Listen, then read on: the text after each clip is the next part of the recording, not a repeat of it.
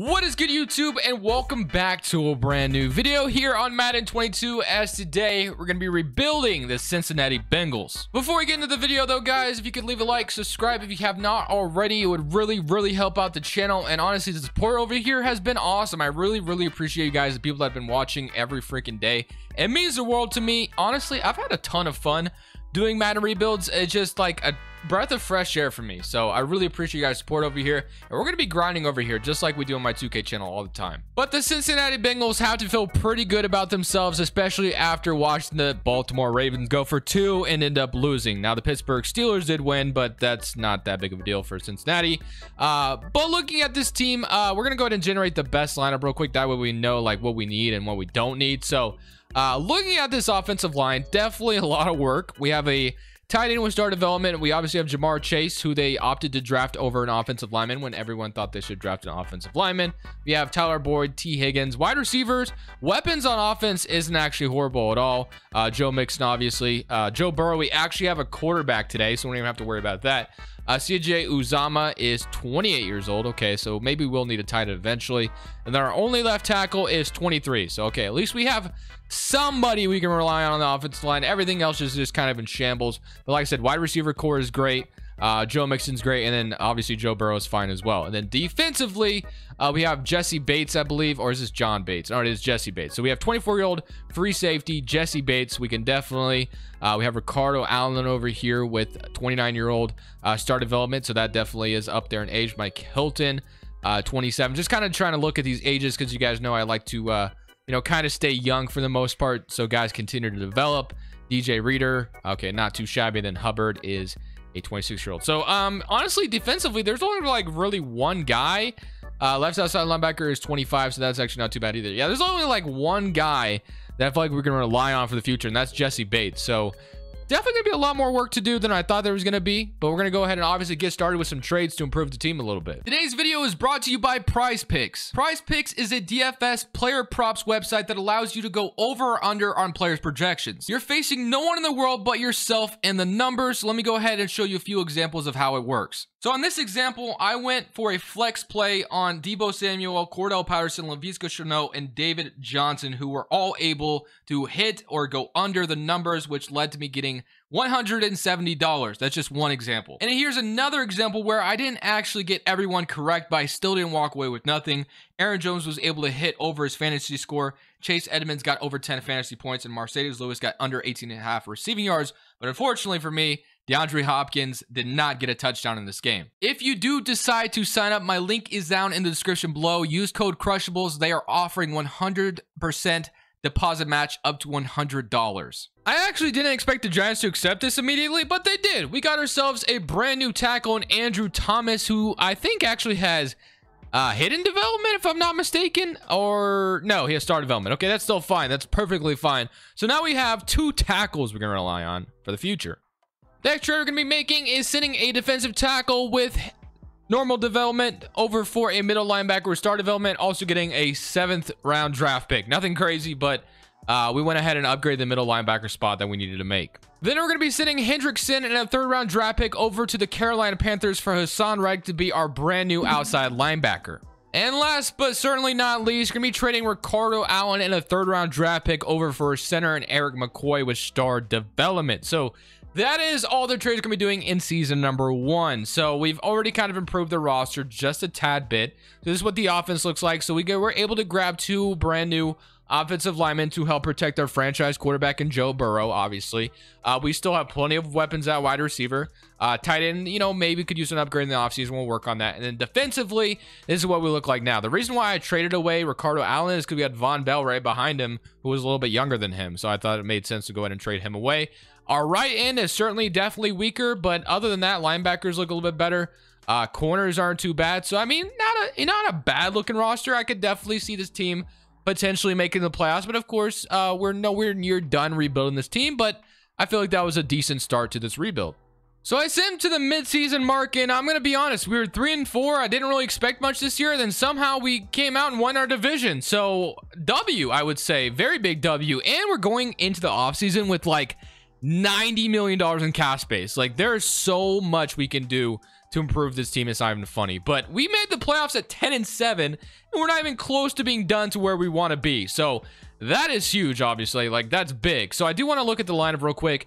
I'm going to assume Jamar Chase might have gotten superstar development, but we'll see. He did. Yes, that's what I love to see. Joe Mixon, Jamar Chase both have superstar development. Joe Burrow's up to an 89 overall. Big W. Tyler Boyd over there at 85 overall. And then defensively, this is what we look like over here. Jesse Bates, we were able to re-sign. But everything else is looking pretty solid. I'm pretty happy with how the year went. Obviously, did not expect 10-7 this year. I thought we were going to be maybe like 9-8, but 10-7 will definitely take. 37 passing touchdowns from Joe Burrow and 11 interceptions. Great year out of him. Rushing wise, we had 1,500 yards and 14 touchdowns from Joe Mixon. And receiving, Jamar Chase 5 touchdowns and then 14 touchdowns from Tyler Boyd. And Jamar Chase had 1,000 yards on top of that. It's not a crazy year, but he still did get superstar development, so we'll definitely take that. Uzama, 799 yards. We did re-sign him as well. I'm not convinced on him being like my #1 tight end, but if we don't get another tight end, it wouldn't be that big of a deal if he was, to be honest, especially if he got a productive year out of him like that. So let's go ahead and sim to next week. I'm not going to worry about going into these press conferences. We're just going to go straight to next week and just see if we can go to the divisional round. We are playing the Pittsburgh Steelers, a division rival who also went 10-7. But like I said, I'm really happy with how the year went regardless of what happens. And we did lose 20-13, which is fine. Now we have $55 million, it says in cap space, but I believe that number is going to jump up to 90 million. So we should have a ton of money. So let's get straight to the offseason now that we've been eliminated officially. And we have some work to do, not going to lie. So going into the offseason, $79 million in cap space. So not 90, but 79 million. So that's huge, obviously. Very big. Super Bowl, the Kansas City Chiefs ended up beating the Dallas Cowboys. And we go ahead and take a look everything else. Kyler Murray, MVP. Nick Sirianni is your coach of the year. Christian McCaffrey, offense player of the year. Myles Garrett, defense player. Trevor Lawrence, and then Azeez Ojulari. And of course, Patrick Mahomes wins Super Bowl MVP over the Dallas Cowboys. All right. Next week is going to be the re-signing stage. So there was one player we couldn't come to an agreement to. But even if we did lose him in free agency, it wouldn't be that big of a deal. I wouldn't be, pulling my hair out or anything, because it's just like an 76 overall defensive tackle. He does. Wow. Hassan Reddick's actually showed up here last second. So I'm glad I looked at this. I didn't realize Reddick was even a free agent. He wasn't here earlier. So that's going to be big, money we're going to have to spend. And boom, we get Hassan Reddick back, which is great. But this guy, Larry, I think we might just test free agency because he wanted more money. But we're going to go into we're going into the free agency with $66 million. So I feel like we could potentially just go elsewhere instead of re-signing him. So $66 million in cap space. Well, let's see what we can do. If we go ahead and take a look at the roster, obviously we don't really need wide receivers. We need defense more than anything, and then some offensive line help. Weapons on offense aren't too bad other than maybe tight end, but offensive line could definitely use some work. And then defensively, we need some defensive linemen. The secondary isn't too bad either, but we'll see if we can maybe upgrade that. Maybe a strong safety wouldn't be terrible to go ahead and grab in free agency, but defensive lineman, a right end. So we need basically a defensive tackle and a, end rusher. So we'll go ahead and figure out what's available in free agency and kind of go from there. If there's no one here, then we won't spend too much. We'll roll our cap space into next season. So we have Devontae Adams, Tyrann Mathieu. I've almost never seen Tyrann Mathieu hit free agency. What would his cap hit be if we did want him? I'm just curious.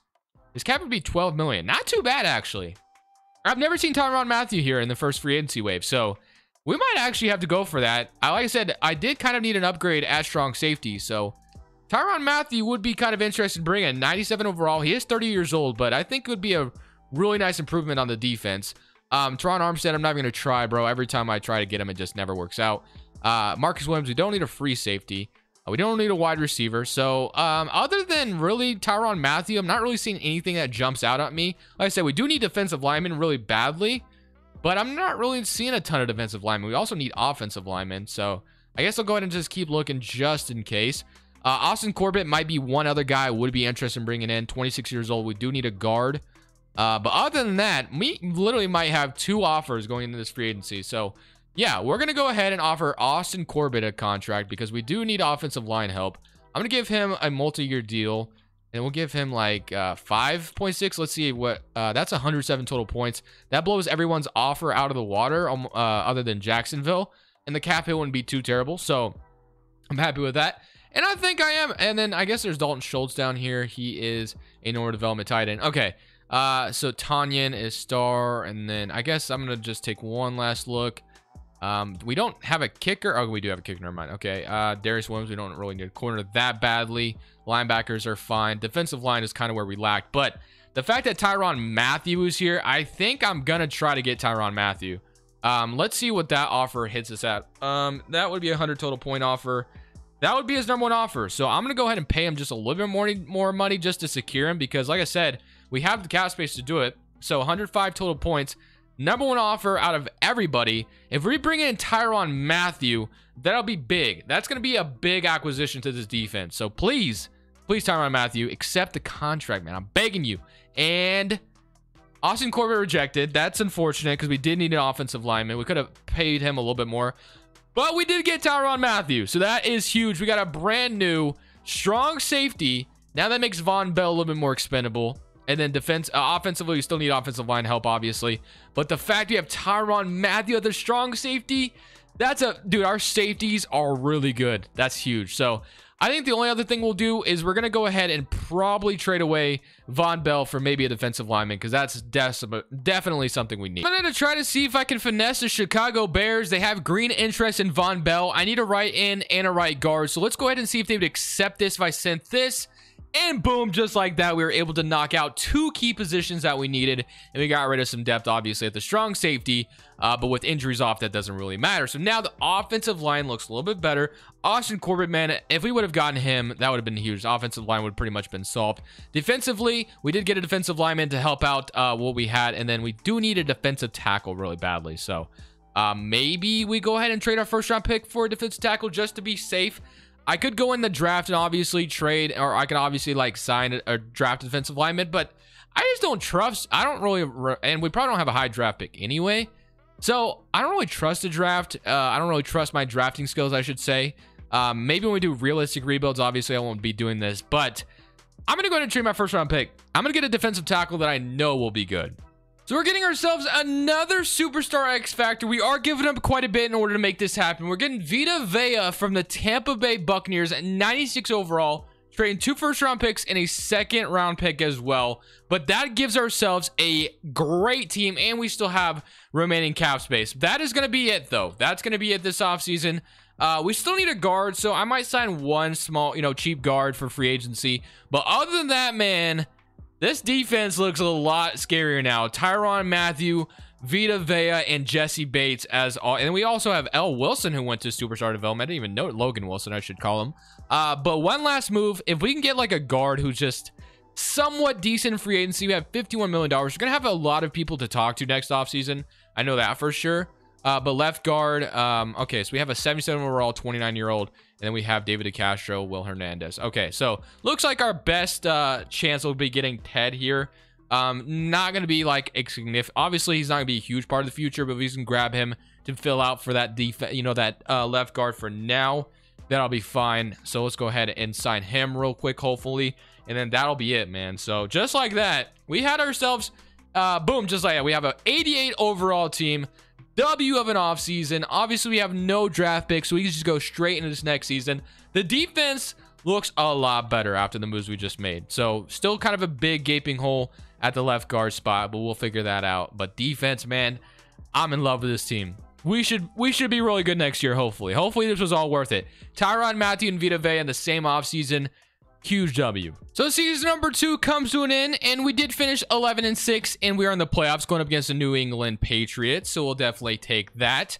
Jamar Chase looks like he's about to be up to an 87 overall. So I do want to go ahead and take a look at the lineup real quick just before we jump in. We were able to re-sign everybody. We're not going to have a ton of cap space going into this next offseason, unfortunately. So really, like I said, the only position of need that we really were desperately needing is a left guard. So we'll have to, work on that. But Tyrann Mathieu, Vita Vea, everyone else on, the defense is looking fine.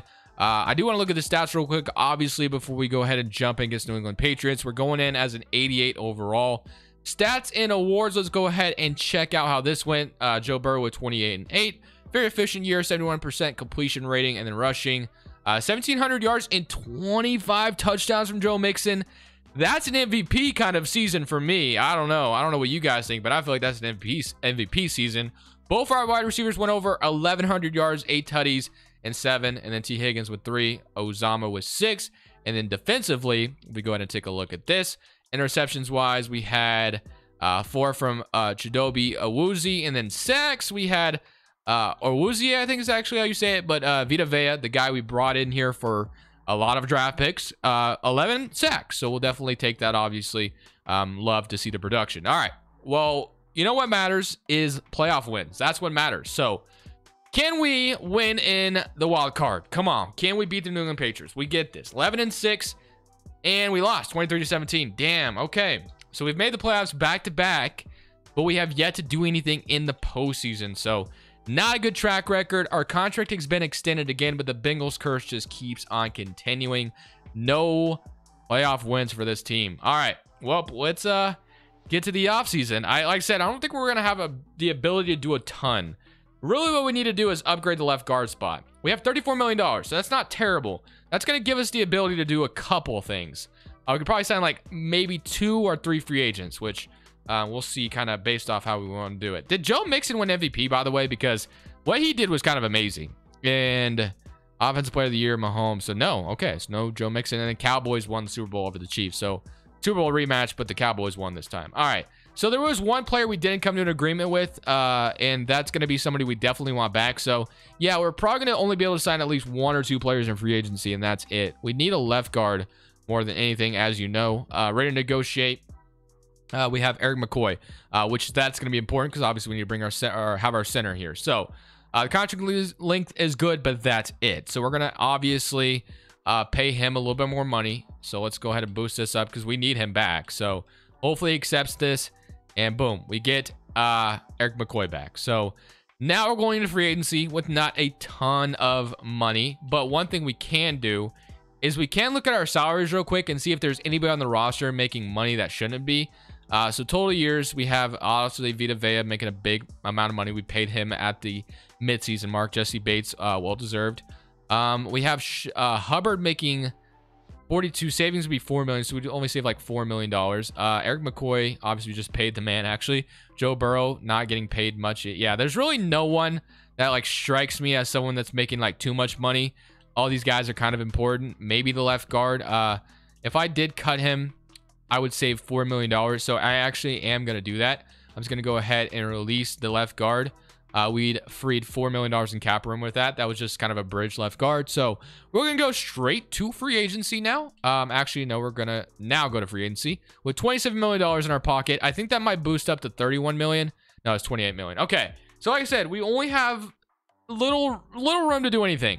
So you have Kareem Hunt, Darius Smith, Stephon Tuitt, Casey Hayward, Tony Pollard, Mecole Hardman. We need a guard, and I'm not really seeing a guard available. We have a tackle, but not a guard.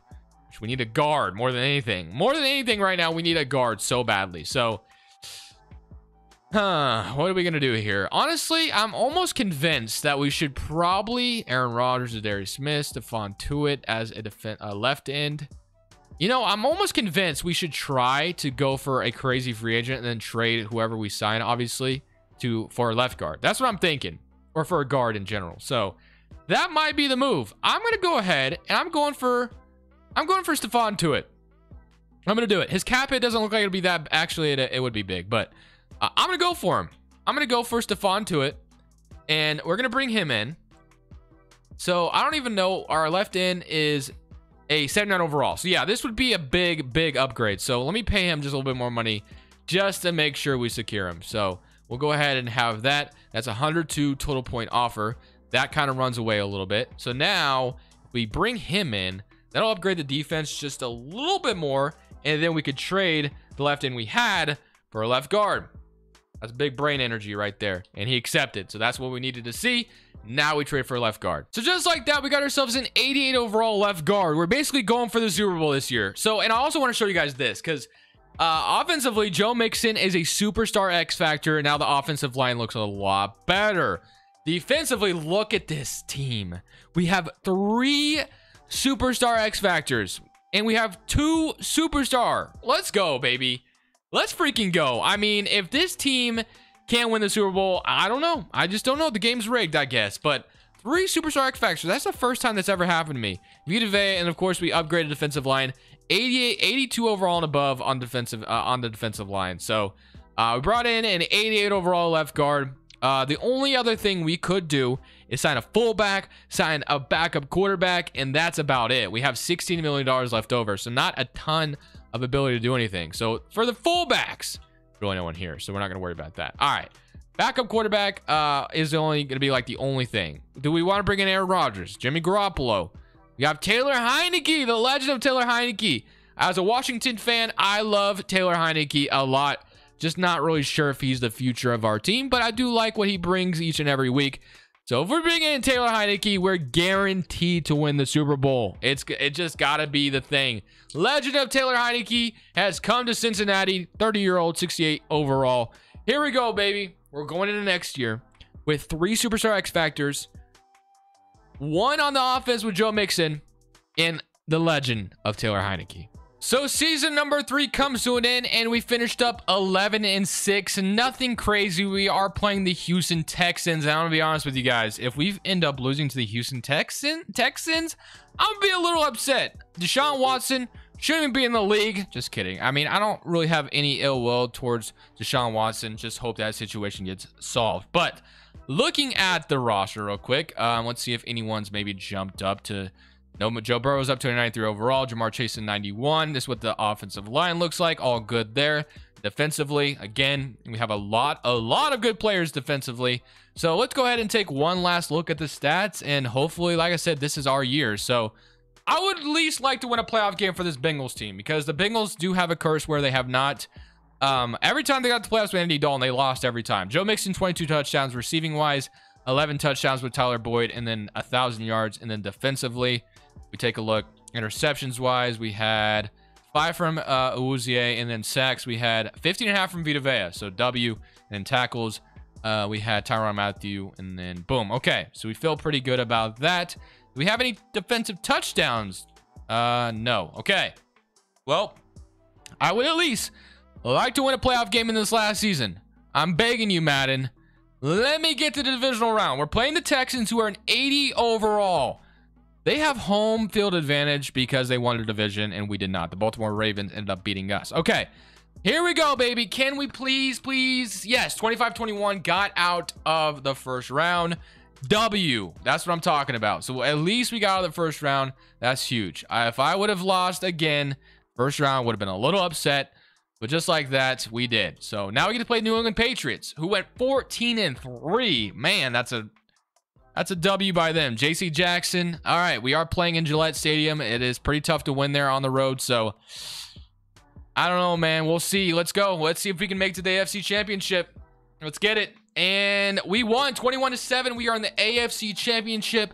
Beat the Patriots at home. Now we get to play Kansas City on the road as well. We have one more player to upgrade here.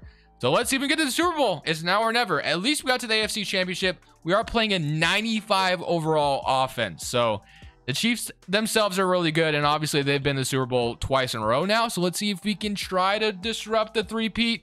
Simulating next week. Can we beat the Chiefs? And no, we lost 24-21. Damn, that's so unfortunate. So unfortunate, man. Well, that is how we're going to end today's video. An AFC Championship loss, 24-21. So close to another Super Bowl appearance, but now it's going to be Green Bay versus Kansas City. But at the end of the day, I'm getting better at this Madden thing, man. I'm telling you. I feel like I'm starting to understand Madden a lot, and I'm really getting better at it each and every week. So I hope you guys have been enjoying the videos.